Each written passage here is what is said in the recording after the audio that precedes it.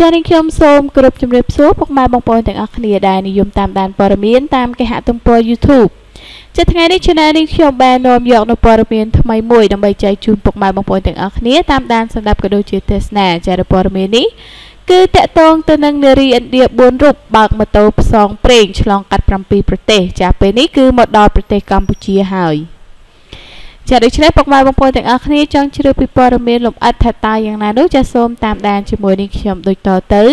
ចា៎ព័ត៌មាននេះដែរគឺនឹងខ្ញុំដកស្រង់ចេញពីគេហទំព័រប្រជាប្រិយ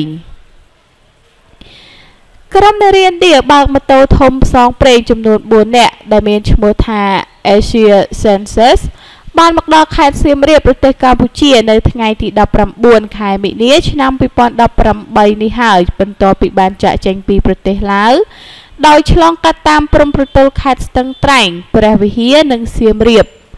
ជាមួយនឹងកិច្ចស្វាគមន៍យ៉ាងកក់ក្ដៅពីសំណាក់ក្រុមការងាររបស់ក្រុមហ៊ុន Bajaj Auto Limited ក្រុមនារីបើកម៉ូតូផ្សងព្រេងទាំង4រូបបានទៅទស្សនាប្រាសាទអង្គរវត្តដែលជាបុរាណវិទ្យាដ៏មានសារៈសំខាន់បំផុតនៅក្នុងតំបន់អាស៊ីអាគ្នេយ៍និងបានដាក់ចូលទៅក្នុងបញ្ជីអភិរក្សបេតិកភណ្ឌពិភពលោករបស់អង្គការ UNESCO តាំងពីឆ្នាំ1992មកម្ល៉េះ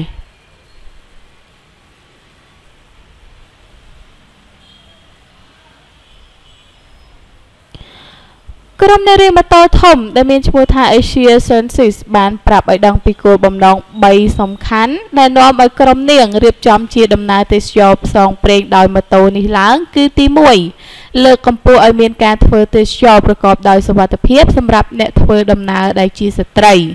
ទី2គឺផ្សព្វផ្សាយពីដំណើរទេសចរដោយការបើកបរជុំវិញប្រទេសឥណ្ឌាទី3គឺលើកទឹកចិត្តអ្នកទេសចរអន្តរជាតិឲ្យធ្វើដំណើរមកទស្សនកិច្ចនៅក្នុងប្រទេសអាស៊ីអាគ្នេយ៍និងបង្ហាញពីវប្បធម៌អរិយធម៌ដ៏ប្រណិតនិងចំណាស់នៅប្រទេសឥណ្ឌាក៏ដូចជាប្រទេសផ្សេងទៀតនៅក្នុងតំបន់អាស៊ីអាគ្នេយ៍តាមរយៈដំណើរជិះម៉ូតូទេសចរផ្សងព្រេងនេះចាអ្នកទាំង4មានគម្រោងទស្សនាតំបន់បេតិកភណ្ឌពិភពលោកទាំង19កន្លែងដែលបានចុះបញ្ជីនៅក្នុងអង្គការ UNESCO និងស្ថិតនៅក្នុងប្រទេសទាំង7ដែលពួកនាងបានឆ្លងកាត់ហើយធ្វើការផ្លាស់ប្ដូរបទពិសោធន៍ពីតំបន់ទាំងនោះជាមួយនឹងតំបន់បេតិកភណ្ឌនៅក្នុងប្រទេសឥណ្ឌាដំណើរផ្សងព្រេងដែលមានរយៈពេល7សប្តាហ៍គឺឆ្លងកាត់7ប្រទេសនិងមានចម្ងាយផ្លូវប្រមាណ17000 គីឡូម៉ែត្រនេះបានចាប់ផ្ដើមចេញដំណើរនៅថ្ងៃទី15ខែកុម្ភៈរហូតដល់ថ្ងៃទី27ខែមិនិនាដោយឆ្លងកាត់ប្រទេសឥណ្ឌាមីយ៉ាន់ម៉ាថៃឡាវកម្ពុជាវៀតណាមនិងបង់ក្លាដេសកញ្ញាចៃប្រារធីប្រធានក្រុមនារីជិះម៉ូតូធំបានបង្ហាញចំណាប់អារម្មណ៍របស់នាងនៅពេលដែលទស្សនកិច្ចប្រាសាទអង្គរវត្តថាខ្ញុំពិតជាសប្បាយរីករាយខ្លាំងណាស់ដែលបានមកដល់ទីនេះប្រាសាទអង្គរវត្តពិតជាអស្ចារ្យនិងស្រស់ស្អាតជាងកន្លែងផ្សេងទៀតដែលខ្ញុំបានទៅដល់ដោយសារតែពេលនេះវេលានេះចាគឺមានកំណត់សំទោសដោយសារតែពេលវេលានេះគឺមានកំណត់ខ្ញុំមិនអាចនៅទស្សនាគ្រប់ប្រាសាទបានប៉ុន្តែនៅពេលដែលដំណើរទេសចរឆ្លងកាត់7ប្រទេសនេះបានបញ្ចប់ខ្ញុំនឹងត្រឡប់មកទស្សនាប្រាសាទអង្គរវត្តម្ដងទៀតនិងប្រាប់ដល់មិត្តភ័ក្តិព្រមទាំងបងប្អូនខ្ញុំឲ្យមកទស្សនាឲ្យបានគ្រប់គ្នា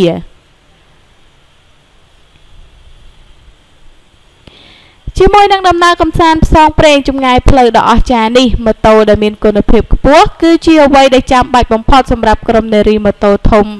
ALLnewsKH កញ្ញាចៃប្រារធីបានបន្ថែមទៀតថាក្រុមខ្ញុំបានជ្រើសរើសម៉ូតូធំBajaj Dominar 400ជាយានជំនិះដើម្បីធ្វើដំណើរឆ្លងកាត់ពីប្រទេសមួយទៅប្រទេសមួយទៀតដោយសារតែគុណភាពស្រស់ស្អាតនិងភាពរឹងមាំអាចជំនះគ្រប់ឧបសគ្គហើយពួកខ្ញុំពិតជាធ្វើដំណើរបានដល់គោលដៅដោយជោគជ័យពិតប្រាកដមែនគួរបញ្ជាក់ដែរថាក្រុមស្ត្រីអ្នកបើកម៉ូតូ ALLnewsKH នឹងចាក់ចេញពីទឹកដីខេត្តសៀមរាបទៅកាន់ប្រទេសថៃនៅថ្ងៃទី20ខែមិនិនានិងបញ្ចប់ការធ្វើដំណើរផ្សងព្រេងដ៏អស្ចារ្យនេះនៅក្នុងប្រទេសមីយ៉ាន់ម៉ានៅថ្ងៃទី27ខែមិនិនាឆ្នាំ2018ខាងមុខនេះផងដែរ ចាពុកម៉ែបងប្អូនទាំងអស់គ្នានេះគឺជាព័ត៌មានមួយដ៏អស្ចារ្យខ្លាំងមែនទែនចាតកតងទៅនឹងស្ត្រីដែលជាជនជាតិឥណ្ឌា4នាក់ចាគឺបានធ្វើដំណើរផ្សងព្រេងចាដោយបើកម៉ូតូធំចាឆ្លងកាត់7ប្រទេសឯណោះគឺពិតជាមិនធម្មតាមែនចាដោយក្នុងនោះគឺចាមានដូចជាប្រទេសមីយ៉ាន់ម៉ាចាទី1នោះគឺប្រទេសឥណ្ឌាប្រទេសដែលខ្លួនចេញដំណើរមកតែម្ដងគឺមានប្រទេសឥណ្ឌាមីយ៉ាន់ម៉ាថៃឡាវកម្ពុជាវៀតណាមនិងបង់ក្លាដេសចាឃើញថាពិតជាអស្ចារ្យខ្លាំងមែនតើចានេះគឺជាចាដំណើរផ្សងព្រេងដ៏អស្ចារ្យហើយចានឹងមានភាពភ្ញាក់ផ្អើលខ្លាំងមែនតើជាមួយនឹងស្ត្រីឥណ្ឌា4រូបនេះចាដូច្នេះសម្រាប់ព័ត៌មាននេះនាងខ្ញុំសូមបញ្ចប់តែប៉ុណ្ណេះសូមអរគុណរាល់ការតាមដាននិងការចុច Subscribe របស់បងប្អូនទាំងអស់គ្នាចាហើយនាងខ្ញុំក៏សូមខន្តីអភ័យទោសរាល់កំហុសខុសឆ្គងប្រសិនបើនាងខ្ញុំអានឬក៏អធិប្បាយនៅកន្លែងណាមួយមានកំហុសខុសឆ្គងនៃការឡើងដោយចេតនានោះចាសូមពុកម៉ែបងប្អូនទាំងអស់គ្នាមេត្តាខន្តីអភ័យទោសដល់រូបនាងខ្ញុំផងចាប្រសិនបើពុកម៉ែបងប្អូនទាំងអស់គ្នាចង់បានព័ត៌មានថ្មីៗជារៀងរាល់ថ្ងៃចាសូមចុចលើពាក្យ Subscribe នៅពីក្រោមវីដេអូនេះ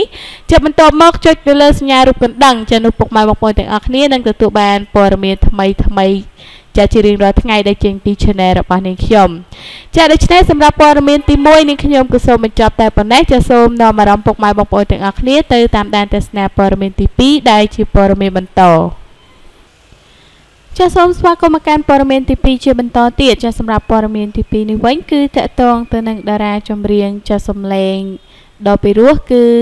ចាលោកអៀងស៊ីធុលត្រូវគេចោទថារំលោភយកដីរបស់គេ 2000 ម៉ែត្រការ៉េតែលោកបានប្រកែកចាដូច្នេះពុកម៉ែបងប្អូនទាំងអស់គ្នាចង់ជ្រាបពីព័ត៌មានលម្អិតដែលតកតងទៅនឹងលោកអៀងស៊ីធុលចាដូច្នេះសូមតាមដានជាមួយនឹងខ្ញុំដូចតទៅចាព័ត៌មាននេះដែរគឺនឹងខ្ញុំដកស្រង់ចេញពីគេហទំព័រនគរធំក្នុងឱកាសដែលសម្ដេចហ៊ុនសែននាយករដ្ឋមន្ត្រីនៃប្រជាណាចក្រកម្ពុជាអញ្ជើញជួបសម្ដេចសម្ណាជាមួយនឹងគណៈកម្មការនីជាង 10000 នាក់ចាត់មកពីតំបន់រោងចក្រជ្រៃកោងរាជធានីភ្នំពេញនៅថ្ងៃទី21ខែមិនិនាឆ្នាំ2018នេះដែលមានការ live វីដេអូក្នុងទំព័រ Facebook សម្ដេចផងនោះចាស្រាប់តែមានគណនី Facebook ឈ្មោះអង្គរសុកសានចូលទៅ comment ថាលោកអៀងស៊ីធុលមន្ត្រីក្រសួងវប្បធម៌កំពុងតែរំលោភយកដីរួមគឺចិត្តចា2000 ម៉ែត្រការ៉េរបស់ភូមិត្បូងឃ្មុំឃុំវាលដោយចាគប់គិតជាមួយនឹងតុលាការខេត្តកំពង់ស្ពឺគឺលោកចៅក្រមឆឹមរិទ្ធីដែលជាអ្នកចេញសាលក្រម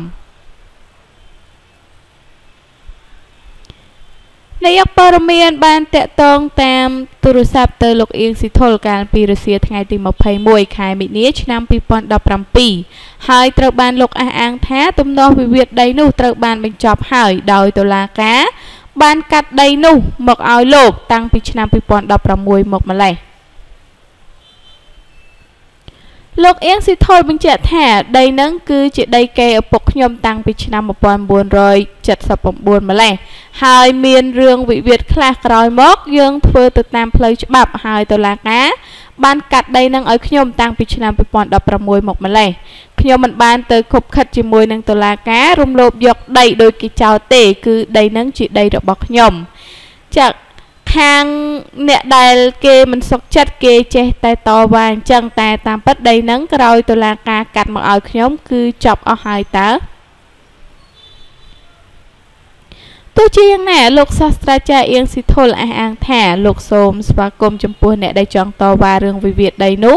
ហើយនឹងបន្តដោះស្រាយគ្នាទៅតាមផ្លូវច្បាប់ជានិច្ចបើសិនជាភាគីណាមួយមិនសុខចិត្តគឺសូមឲ្យធ្វើអ្វីៗទៅតាមច្បាប់ព្រោះលោកមានឯកសារគ្រប់គ្រាន់ហើយដើម្បីបញ្ជាក់ថាដីនោះគឺជាដីគេឪពុករបស់លោកចែកឲ្យ